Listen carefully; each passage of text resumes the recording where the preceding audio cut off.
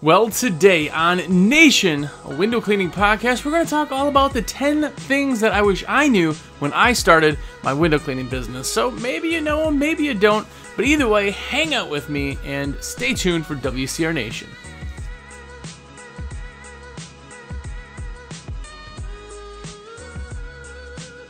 What's up, everybody? Jersey here from windowcleaner.com, and you are here. What's up? I'm glad that you have joined us. If it's your first time, have a look around. Hopefully you dig it. We have hundreds of episodes, literally hundreds of episodes for you to catch up on. Binge away, my friends. If you're new and in business, I hope it helps you. If you're old and in business, I hope it helps you. Either way, I hope you have fun. Either way. And if you have ordering supplies, if you would like to order supplies, let me be your rep. I am a rep for windowcleaner.com. It's how I make my cheddar, man or ma'am. Let me be your guy. Shoot me a text, 862-312-2026. If you got to get a piece of paper, go ahead, get a piece of paper. I'm going to read it one more time for you. Ready? It's 862-312-2026. That is my cell phone, so shoot me a text. Let me know everything's in my cart, man. Put the order through. Or if you want me to put the order in, I can enter everything into your cart. If you want to talk, if you want to chat, if anything, let me know. That's my cell. Doesn't cost you anything extra, and it does help me out to let me live. Let me live, man. Also, if you haven't yet already gotten it, I wish I'm prepared. I got to lean over and get it. But if you haven't gotten your American Window Cleaner magazine, why the heck not? Make sure to go get your subscription. It's American Window Cleaner magazine. It's at awcmag.com. It is literally a window cleaning magazine. Look at that. I mean, there's like posters in here, by the way, if you know who Giano is. Poster in that one. Super dope. And, of course, the sticker sheets are in that. And you get one every single month. Every single month you get a sticker sheet. If you want to buy stickers too, they're available. Go check that out, awcmag.com. Whew. Well, anyway.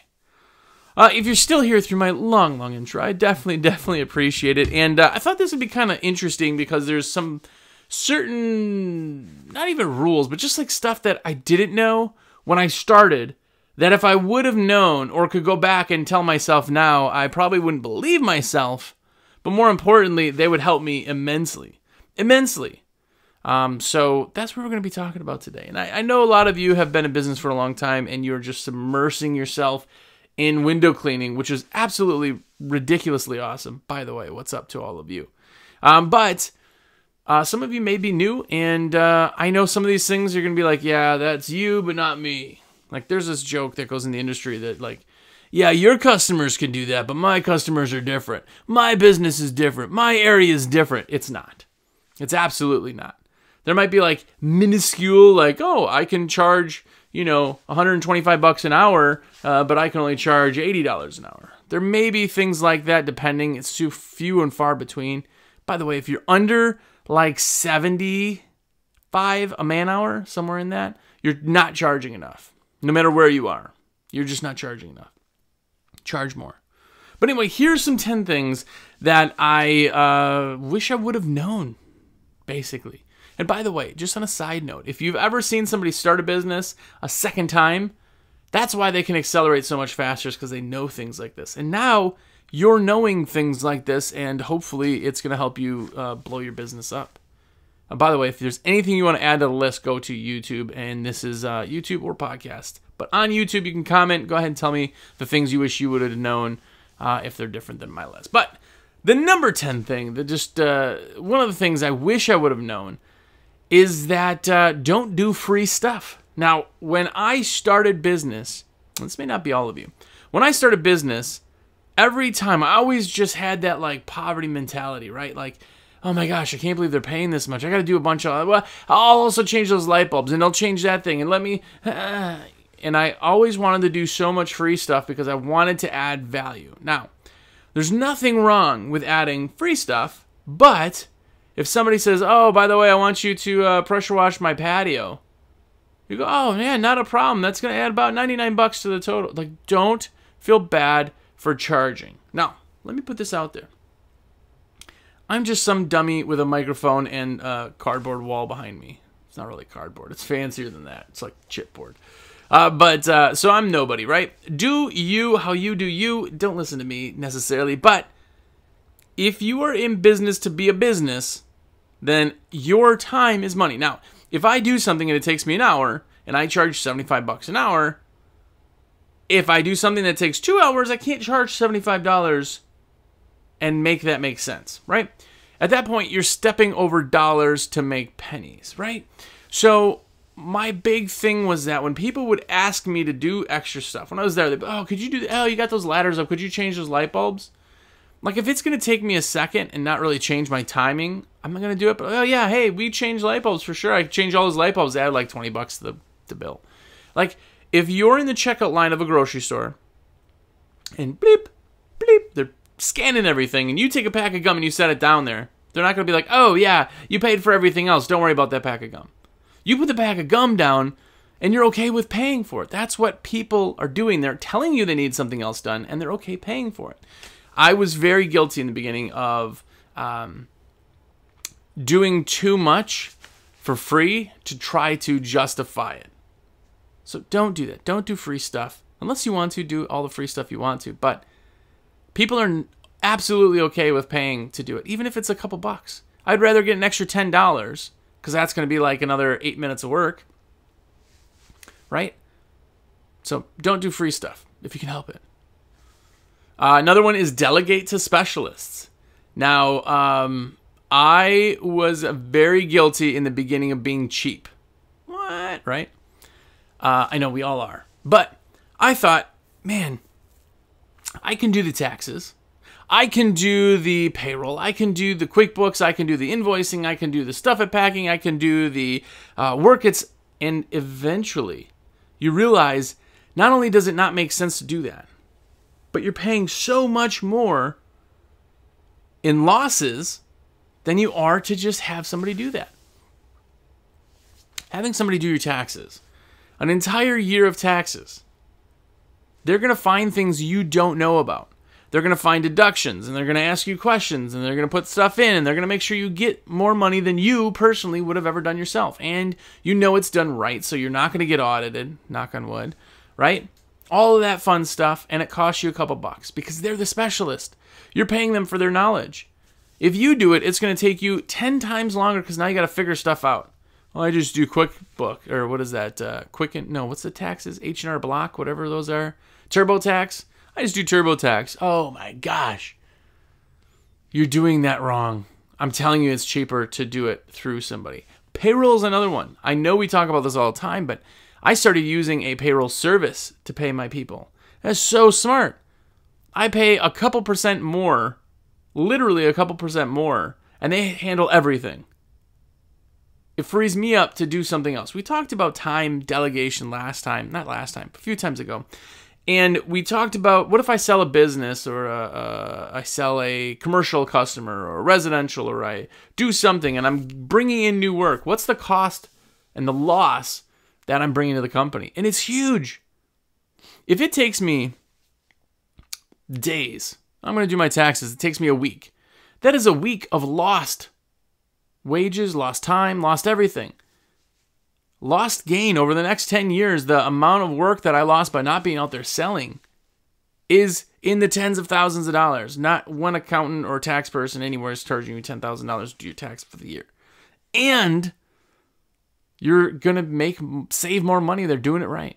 So do it. Payroll, taxes, anything that you can delegate to someone, even calls. Like if you're not answering calls and you know it's just a lot of small talk, get a call service. They're literally charging $1 or $2 a minute to talk to people, and you don't have to. It's a no-brainer, especially as you get bigger and more efficient. You have to delegate. So that's another one I would go back and tell myself, stop being cheap. You're not really being cheap. You're spending more. Another one is gear is ridiculously important. Now, let me go ahead and do a little asterisk. I am a rep, a salesperson, a salesman with windowcleaner.com. That's my job, is to sell stuff, right? Now, if you've ever talked to me, and I hope most of you have, But I really, really, really don't sell things. Like when you go, hey, what should I get? I'm not like, well, you need this Corvette. I'm going to tell you, like, let's talk about what you need, and I'm going to give you a bunch of best options. This is what I would like, but here's other options, right? I'm a big fan of not spending money just to spend money. It doesn't make sense. You can spend money. You don't need help with that. But maybe the guidance side, that's where I come in. So as that side step, I am a salesman. So a lot of you are like, well, of course, he always talks about product. And I do because I'm so passionate, if you will, about the having the gear, right? Okay, let me go into this.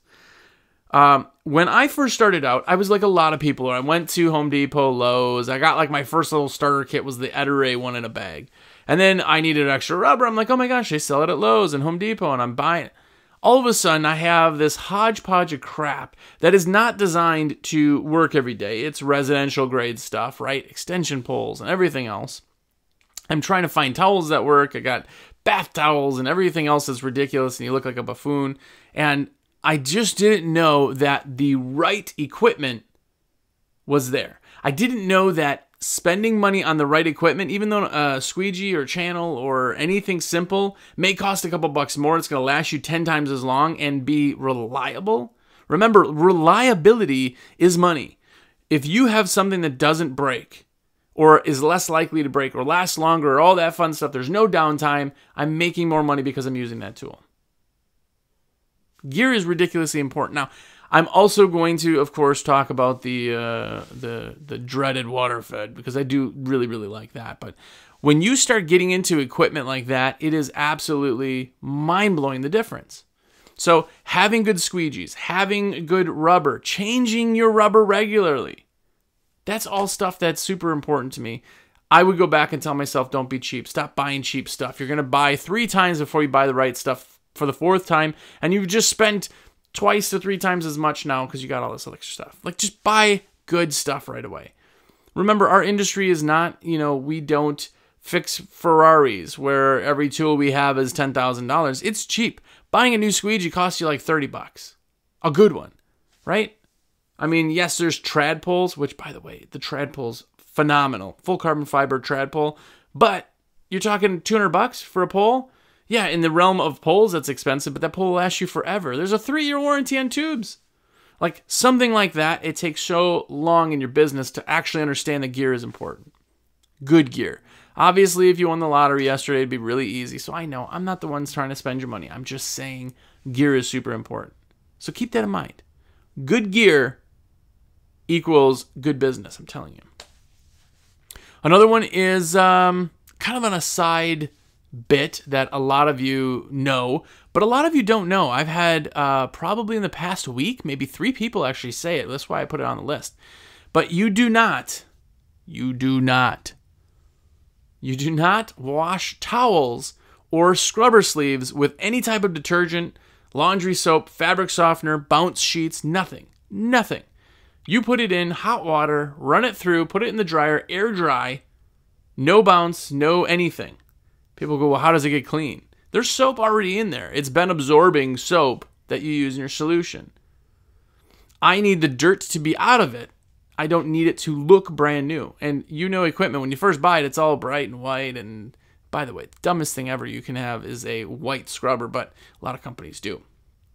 It's not going to look new, but I want it to be clean. And I don't want to leave marks on the window. If you're using towels and you put bounce sheets in, or maybe your wife put bounce sheets in because you didn't tell her not to, or there's detergent in there, this will get cleaner if I put a little. I'll just put a little bit. That gets embedded into the towel. That is literally why you smell your clothes and they smell fresh, right? Because it's in your fabric.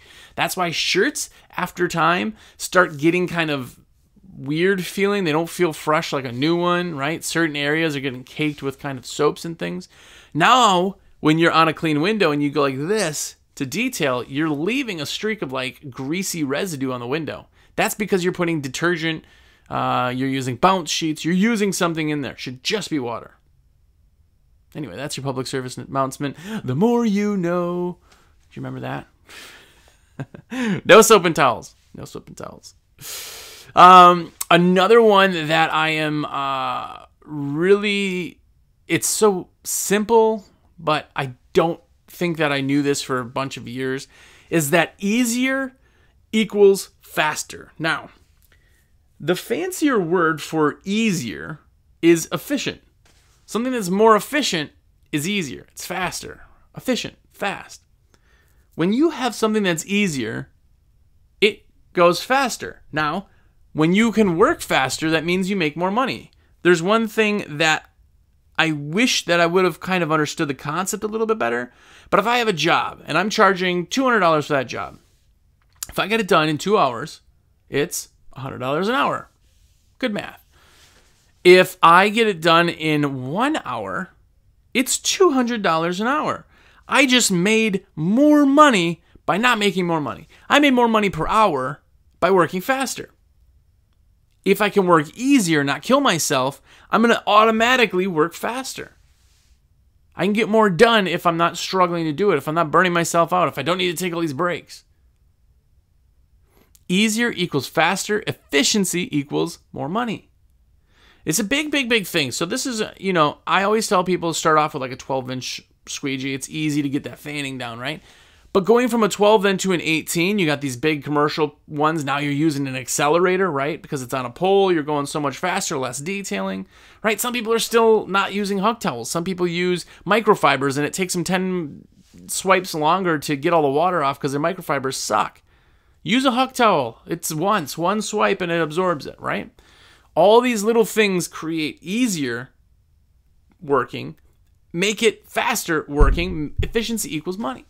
Right, so we go back to the equipment. Obviously, have good equipment, but get the equipment that's the right size, right? 12 is kind of small, 10 is kind of small. Go big, go to an 18. Put new rubbers on your channels. If you put new rubbers on your channels, you're going to have a smoother draw. You're going to take off more water. You're going to just do so much better with that window. Better, faster, more efficient equals more money. Doing that every single time is always more better. More better. Anyway, if I can put people closer together on a route, or if I can schedule people closer, make more money. If I go to this other town, XYZ town, and I don't do a ton in XYZ town, but every Thursday is my XYZ town day. I do enough that I can fill a day a week there. If you do that, you're never going to have to leave and come back and leave and go back and always be driving. You're going to save more time, and you're going to get more work done. You're going to be working easier, and you're going to be making more money. There's so many things, like these internal audits we can do for our companies. This is a big one. Faster equals more money. Efficiency equals money. So see where you're lacking and what you can be more efficient at. If you can be more efficient, then you're going to make more money. Another one, and it's the dreaded water-fed. If you're not using water-fed, I'm not here to tell you that you have to, because it's a tool. You don't have to. Like if you've never used an Unger Ninja, or you've never used a Eteray Super Channel in an Unger handle, best combination of wide body out there. If you've never done that, that's okay. Maybe try it someday, right? That's where water-fed. People think that because people talk about water-fed, they're trying to change the industry or whatever. It's not. Water-fed works. It's science. Don't tell me it doesn't work because you did something wrong. Don't tell me that, the company before me that I got there, they did it, and the people are like, I don't want a water pole. That's because they did it wrong. When somebody says, I don't want a water pole, because they don't know what it's really called, I'm always like, well, that is what we use. That's our main thing. For the insides, we will use squeegees, but we have a 100% satisfaction guarantee and a 7-day rain guarantee, so there's nothing to worry about.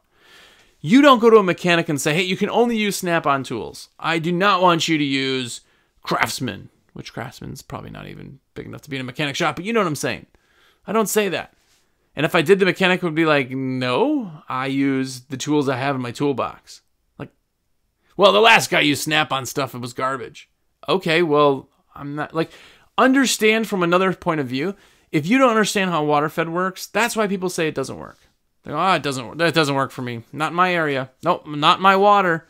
It's science. It is science. Don't say that because you're 100% wrong. It is the exact same thing that's in every single car wash when you have the spot-free rinse at the end. That's an RO membrane. It's doing the same exact thing. Don't tell me your water is so hard it doesn't work. That's not the truth, right? Water-fed is a game changer. That is what I would go back and tell myself, because it took me a good 2 years before I got into water fed, and I got into it wrong. I was like, I'm going to be cheap and get a DI tank. You guys know the story if you've talked to me, but I blew through a 3/4 cube of resin in about 7 hours. It's like $180 worth of resin. And I was like, this is horrible. This is stupid. I wasted all this money on this gear. I bought all used crap, so the pole was garbage. The system was ranky. And I put it away for another 6 months before I bought an RODI system. And all of a sudden, I'm like, oh, right? Water fed works when it's done right. You can't splash and dash. You can't just go, the magic wand, it didn't work right. People call me all the time and they're like, hey, a lot of people just trying to figure out what can I do better. But some people are like, hey, this system doesn't work. I'm like, what? And like, I did the whole thing. I had a lady one time, and I wish I could see her again, and I wouldn't even apologize. Anyway, she went and she had a big hospital she was doing, and she bought a big water-fed system. She bought super nice stuff, nice pole, nice system. It was going to be great. The extra hose, attachments, everything. She didn't bother to learn the process. She just sent it with her guys. They assembled it at the hospital and then cleaned the windows. They got done with the hospital, 2-day project, and the people complained because A, she didn't set the system up. B, they didn't know what they were doing. They just kind of were like, I think it's like this. And they were like, oh my gosh, this is garbage. We got to redo this entire hospital. I can't believe we wasted all this money. No, you did it wrong, right? It's the same concept as if you brought a squeegee, you handed it to somebody in the street, and you said, hey, squeegee that window. It would look horrible. It would look horrible. People go, wow, I really got to practice. I'm not good at that. But water fed, because they don't believe or understand what it does, they do it and go, well, that doesn't work. What?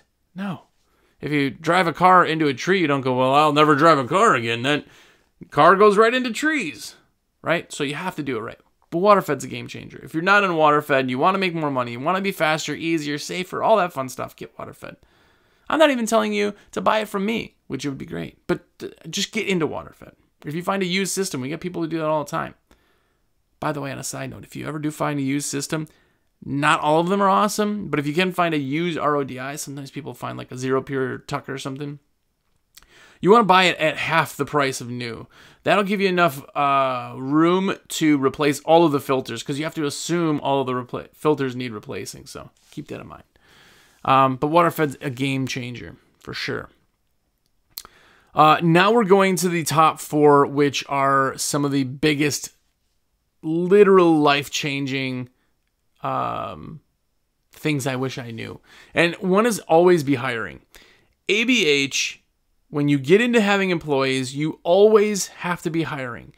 If you hire and go, we're good, and then you go and clean, someone will leave. Someone will quit. They will get fired. They will find another job. They will go on unemployment. They will just do anything but work for you. People, you are attached to your business like it's your child. They are not. They're employees. They only are attached to the signature that's on their check, and then it just happens to be you right now. Yes, there are good employees who have some kind of loyalty, but if you said to them, hey, I'm going out of business, they'd be like, oh man, that sucks. I got to find a new job. They'd find a new job. But if you said to yourself, like, oh, I got to close the doors, it would be devastating. You'd be like, oh my God, everything I've worked for, right? They don't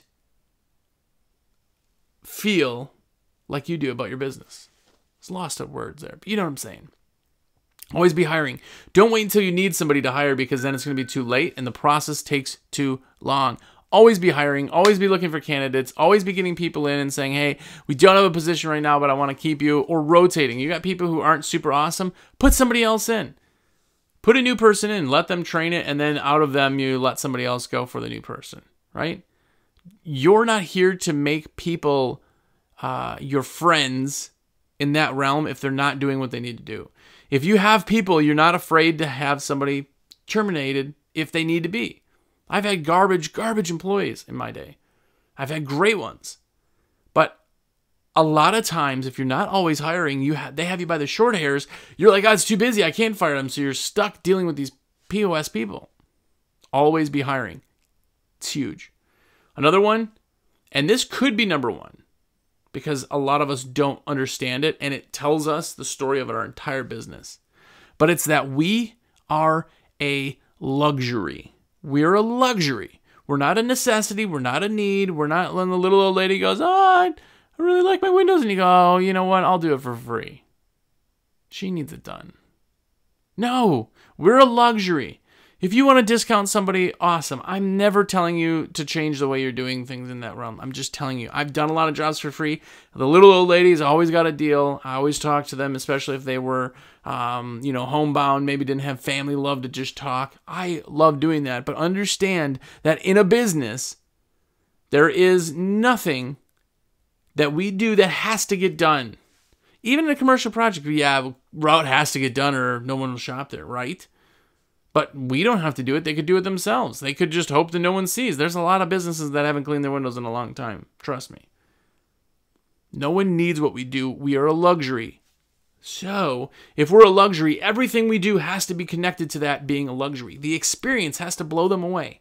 It's not what you're doing, it's how you're doing it.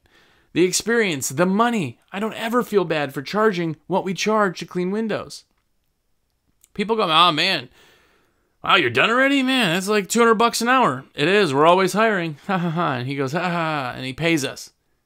Like the job, if I had a magic wand when it was all said and done, I would just go boopity boppity boop, give me my money.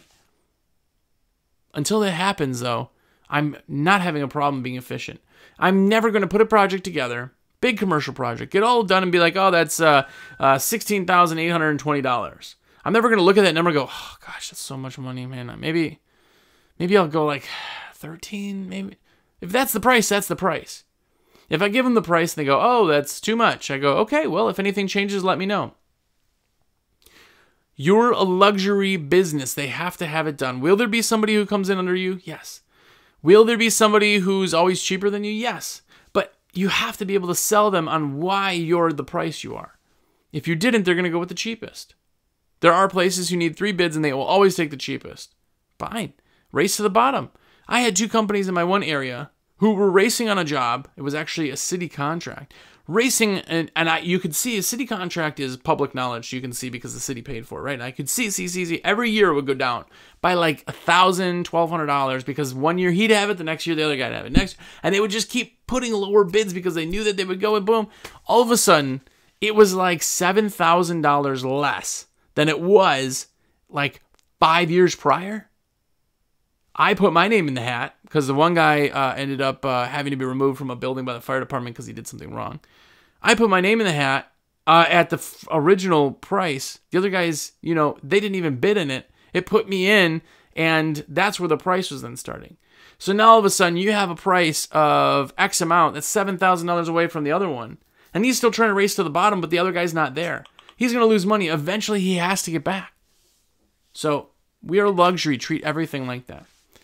Another one that I really wish I knew, and this is going to save you thousands of dollars, is an S-Corp. I'm not going to go into it because I'm not a tax dude. Talk to your tax advisor about becoming an S-Corporation. An S-Corp. Filing as an S-Corp. It will save you so much money. I promise you. It saved me my first year, and I did not do it for 16, 15 years. All of a sudden, my new accountant was like, why aren't you an S-Corp? I was like, huh? It saved me literally the first year like $6,800 in taxes. Be an S-Corp. Don't take my word for it. Talk to your tax advisor. And finally, no one cares about window cleaning. This is a hard one because so many people are focused on, we clean the best window. Everything's perfect. They just want the window clean, and clean is going to happen regardless if you do it or you don't. You cannot tell me and Joe Blow over here, well, why should I choose you? And you go, well, I clean a better window than Joe Blow. They're going, what? You can't sell on that because it's assumption they're both going to be clean. People don't look through the glass. They look for it to be cleaner. Now, if you do garbage work, yeah, they're going to see that. If you don't do garbage work and it's good, but your main focus isn't on that, blow them away with the experience. The experience will let them remember you. A clean window is an assumed. If they hire a window cleaning company, they're all going to do the exact same. You cannot clean a window more. Clean is a term that is an absolute. If something is clean, it's clean. Something can't be clean, and then they come by and make it cleaner. If it's not clean, that means you're leaving streaks and garbage and horse sneezes on the window, right? That's not what I'm talking about. What I'm talking about is so many people focus on the clean, and we do such great work. We're so clean. We clean that window so good. you're focused on the wrong thing. So I would go back and tell myself, because I remember there were so many times I spent an extra hour at a house because it's just getting perfect. And people don't care. So no one cares about window cleaning. I'm going to go over the list one more time real quick. Don't do free stuff. Delegate to specialists. Gear is ridiculously important. No soap and towels. Easier equals faster. Efficiency equals money. Water-fed is a game changer. Always be hiring. We are a luxury. Get yourself as an S-Corp. And finally, no one cares about window cleaning. That's the list. 10 things I wish I knew when I started this business.